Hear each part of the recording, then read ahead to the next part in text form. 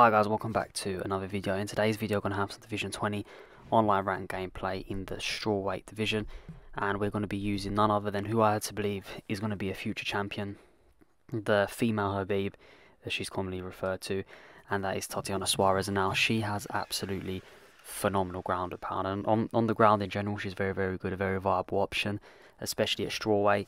And you'll see in my last upload where I talk about the easiest ways to win, I also include a gameplay clip from her. She's someone I've really been utilising as of lately, and I'm definitely really, looking forward to playing at the strawweight classes more often because I feel like she's a very good fit for my playstyle.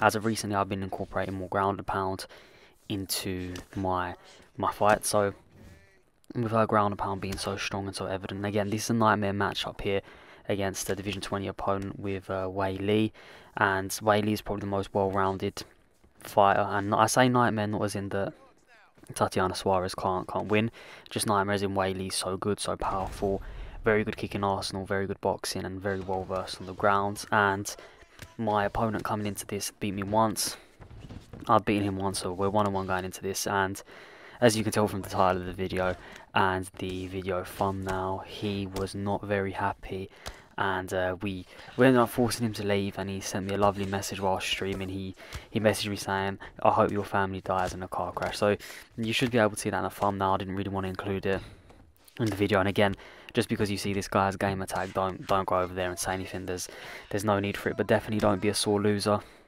like this guy is here. But ultimately, this is what you want to do to anyone you're fighting when you're using Tatiana Suarez. You want to break them down to the point where they're so mentally weak that they have to send you a message like that, and that is what it is. That guy's not a championship material, and you could see that in this fight here. So did a good job of reversing the position and get me off my back, which ultimately Tatiana Suarez isn't as well versed off the back as she, and on top her top games, the main thing you want to look to utilize.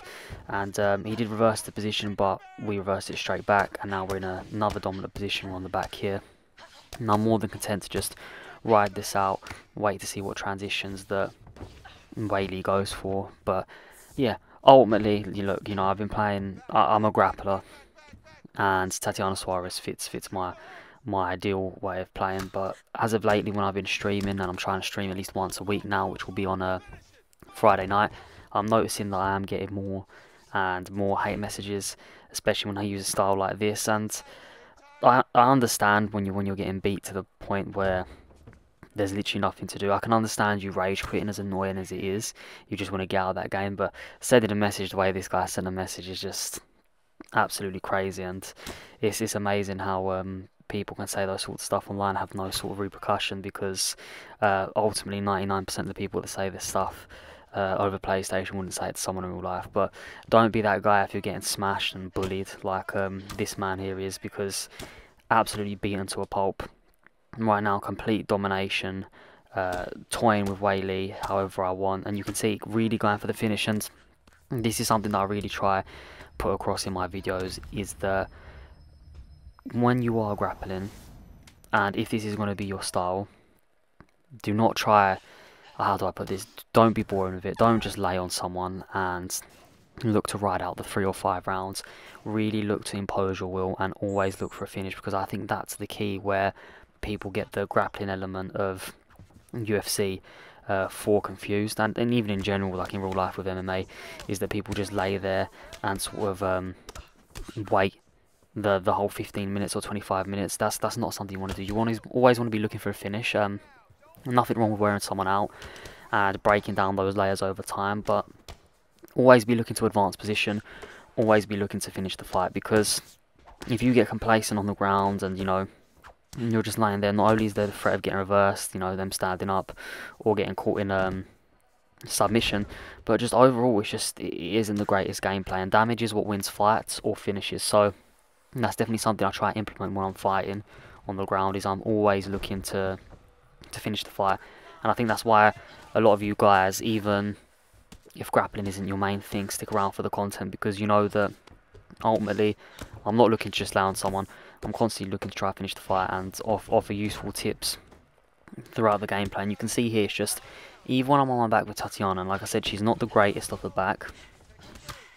In this division you've got someone like Thug Rose, who would be very, very good off her back, and she's got rubber guard as well.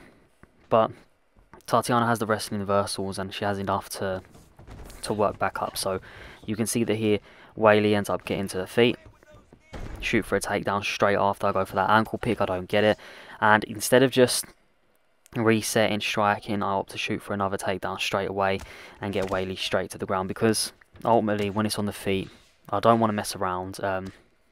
Like I said, this opponent, although clearly mentally weak after the message he sent me, has beat me before, and normally 9 times out of 10 when someone beats me, it's because they beat me because my stand-up isn't as good.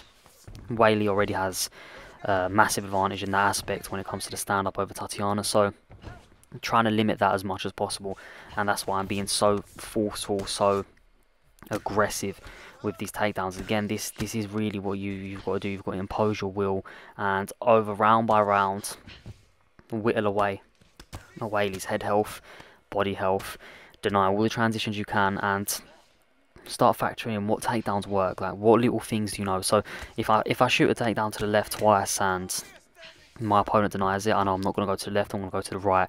If I take Weili to the cage and I can't drag her down because he denies it, I'll look to drag her forwards or jump her back. There's multiple different options, and this is where the fight IQ element really comes into it. And especially as a grappler, one thing I've noticed, there are many elite grapplers on the game, and I'm not saying that I'm one of them. There's many grapplers that are better than me, but the one thing you'll see they do is they pick up on these little mistakes the same way a high level striker finds openings on the feet. Is exactly what you've got to do on the ground. You've got to be very patient. Like here, I'm not over committing, not getting overzealous. Again, frying the ground and pound, but being very selective with my strikes, looking to see if Weili's going to sway left or right, where the hand positionings are, and off that picking my openings. And it's little things like this. And look at the stamina for round 3.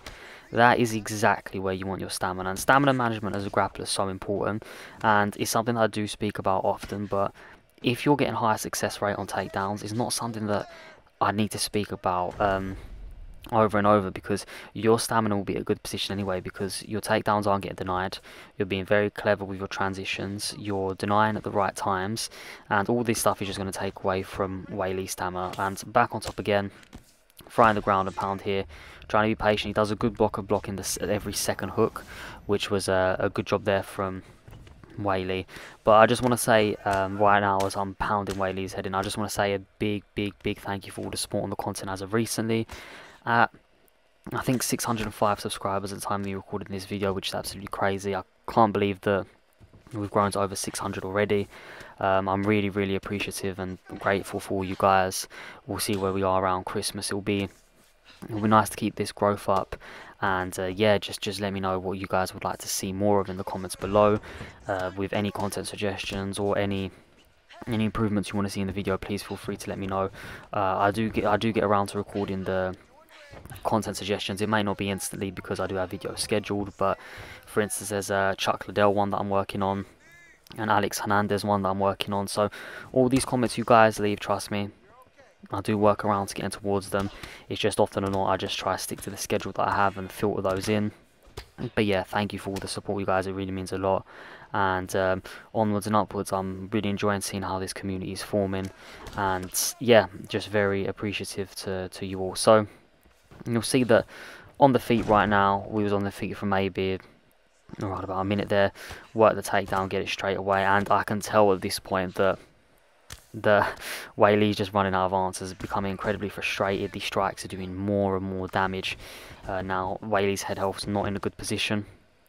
Does a good job there of getting the reversal. I was adamant that I managed to get that reversal, but rather than letting Weili take my back or just get up, I go into full guard here, and I'm going to wait to get the reversal. So you see this forms exactly into my game plan.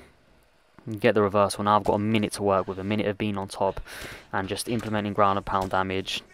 I'm looking to pass if it's available, but you'll see mainly result into getting those significant strikes up, because it's not even championship rounds yet, and I've completely broke Weili. There's not much fight left. I mean, look at this. This is a beautiful example of getting reversed and instantly reversing position again.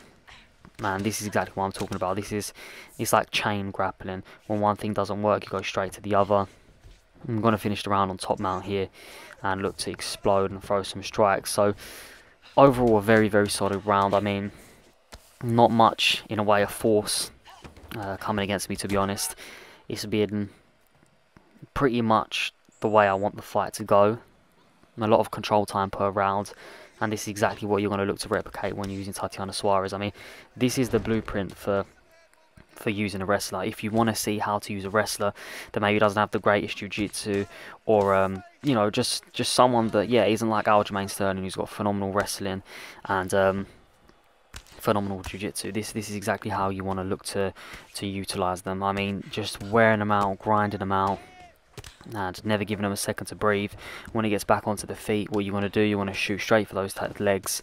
You're going to get them onto the ground. You're going to hold them in dominant positions like side control and crucifix, but backside, top mount, half guard's even a dominant position, to be honest with you. North south, depending if you have the right chokes. But again, Tatiana Suarez's jiu-jitsu is good, but it's not to the level of someone like Aljamain, who has those positions, and that's definitely someone I want to look to get more gameplay with, is Aljamain Sterling. But yeah, as you can see, extremely dominant round, and it's coming towards the end of the video here because Weili gets so mentally broken, and my opponent can't comprehend what's going on to him. He can't imagine that this is getting streamed and however many people are watching, and he's getting suffocated live on air. And yeah, it was a great feeling bullying someone like this, and just watching them mentally break and unfold, peeling those layers back like an onion. And yeah, you'll see that he starts giving up here. So just want to say to this guy, you know, get better with your takedown defense, and don't send people messages saying that you hope their family dies. But to all you lot, I just want to say thank you for the support. If you did enjoy the video, don't forget to leave a like, subscribe for more UFC 4 content, and I'll see you guys next time. Thank you for watching. Bye.